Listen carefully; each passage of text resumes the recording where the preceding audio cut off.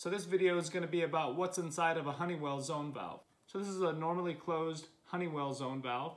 So I know it's a normally closed zone valve because it has this little lever, and I have to manually open the valve and then push it up to lock it in that position, and now it's in the manually open position.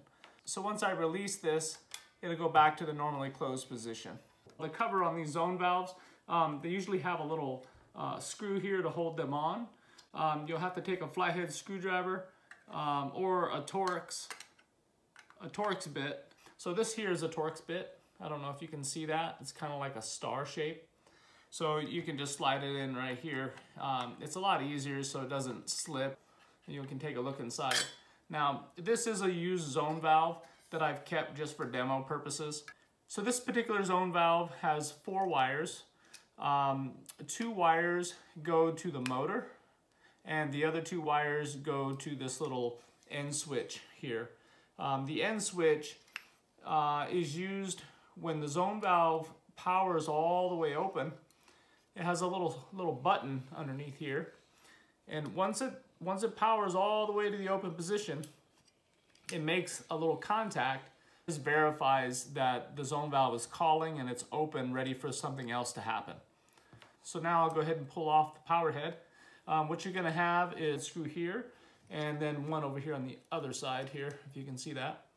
So what I use in this case is this long flathead screwdriver because it can go straight up and down here. So let's see.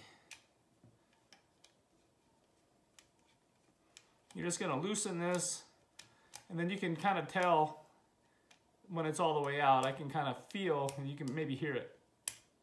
Okay, it has a little popping kind of noise once the screw is all the way out. You hear that? Okay.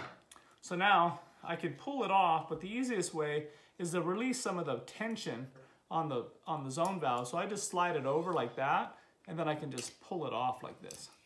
So as you can see, that little ball inside, the motor turns this little stem, and then it rotates this little ball in. So let me go ahead and see if I can pull this top of the motor off so you can see that real quick. This is not recommended to do on any of your zone valves. Normally, you just replace the whole power head. You can get these little motors here, but usually by the time the motor fails, you have other problems in the linkage or inside the valve body. And I'll explain a little bit more about that here in a second. So for now, let me go ahead and just pop off this little motor cap and show you what's inside of that. Okay, so I got it loose. So I'm going to pull this off. Okay, this is just a little protective cap on the motor. This here is the internal part of the motor. You can see that little motor there spins back and forth.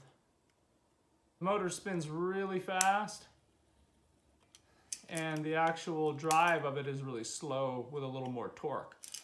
I'll go ahead and pull this whole motor off real fast and show you what's underneath it. Okay, so I just loosened up this little screw right there.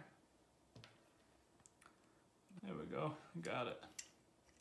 Okay, so this is the actual motor, and you can see on the bottom it has a little bit of grease underneath here to keep it lubricated. Okay, so you see that little gear right there. So let me pull out this little end switch and show you what that looks like. Okay, so there's a couple little clips in here. Let me just pull it out of there real quick. All right, so here we go. This is the little end switch. So here's a little button. So now let's take a look inside of the body of the valve. Okay, so the 11-in-1 screwdriver, we'll take these little screws out here. They're like 5/16 screws. Okay, of flow. And if you look on the inlet, you see how it's a much smaller hole there. You can get a couple different zone valve variations that have high flow capacity, but this one here has a smaller restricted hole. And then you can look in the outlet, and then you can look and see the little ball in there. So now what I'm going to do is pull this lid off. Sometimes they get stuck. There is a little gasket in here. The little ball that seals it up, it's made of rubber. And then inside of the zone valve here, around the top here, you see that little O-ring gasket.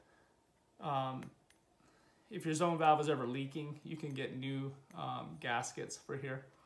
Matter of fact, I think I have one sitting over here. I'll tell you the part number and stuff.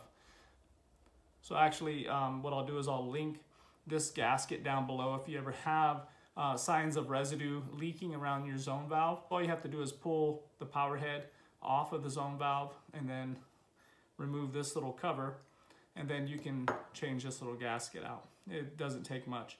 But I would recommend that when you go to change this gasket, that you take a wire brush and just clean it off and then wipe it off real good. So that way the new O-ring will seal up nice and tight. If I rotate this little valve stem, you can see the little plunger move back and forth. So it's very important that this valve is free and easy to rotate. What ends up happening is that these zone valves start to get seized up, and then the motor is not strong enough to actually rotate it. So it never opens up fully, and the end switch never makes, so it doesn't actually tell the boiler to run. So that's pretty much it. Now let me go ahead and put the valve body back together. First thing you're going to want to do is put the little gasket in. It goes right around that little groove here. You want to make sure that that sits all the way into the groove. If you try to put the top of the zone valve together and it's not sitting perfectly inside of this groove, it's actually going to cut the gasket and it's going to leak. So get that nice and tight in that groove. And then I want to show you something that's very important here. So you notice that this zone valve body has these two little dimples on one side, and on the other side it has one dimple. Now if you put this backwards, okay, you put the two dimples on the left side, it will go back together, okay? It will mount, but the problem is that the power head won't line up correctly, okay? It'll be 180 degrees backwards. So you'll have to pull it all back apart and fix that.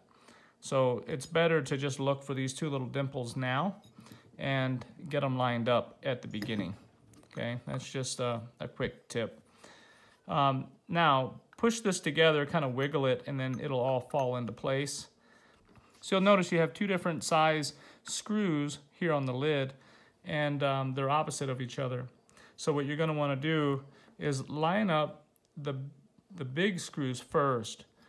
Don't ever put one screw in and tighten it up.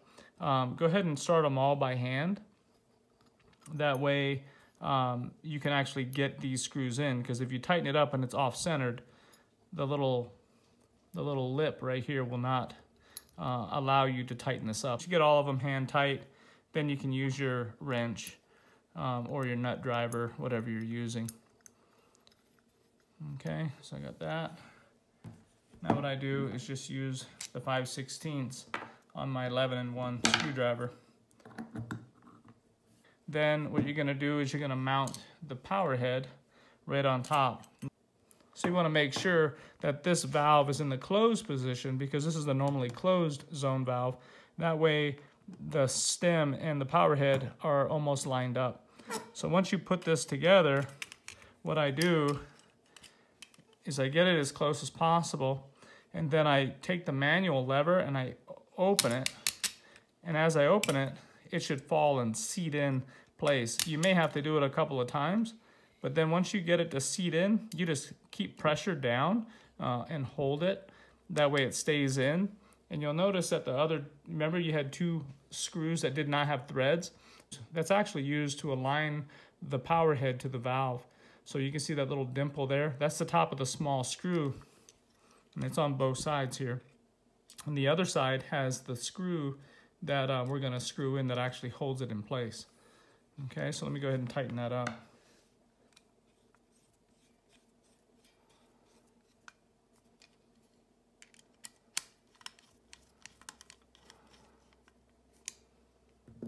Okay, then just drive it manually.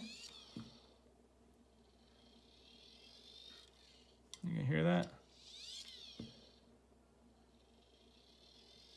It should work nice and smooth. It shouldn't have any popping noises. Otherwise, something in the alignment is off. So then once you have that, where you would slide the power head cover on, just like that, and there's two little grooves on both sides, and you just push it down. So I hope you enjoyed the video. Don't forget to hit the like button and subscribe.